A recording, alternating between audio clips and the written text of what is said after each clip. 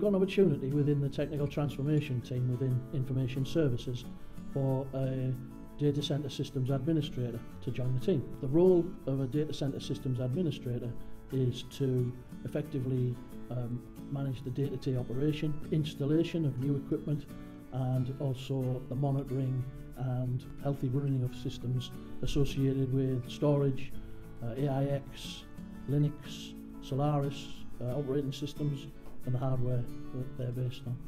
There's a lot of day-to-day activity that goes on. There's the scheduling of automatic batch routines. There's the monitoring of the hardware itself to ensure efficient and correct operation. But from time to time there's also fault diagnosis and also fault rectification. We're looking for somebody who has at least 5 years experience in a similar environment to our own, looking after particularly equipment that operates on the operating systems that I mentioned, and also experience of storage area networks. The person who would best be suitable for this role is somebody who is technically very capable, but also very sociable. Although we are what people would term a back office team, we do get a lot of interaction with the business, particularly on projects. We're looking for someone who can deliver on what we've promised and has the drive and tenacity to allow us to do that.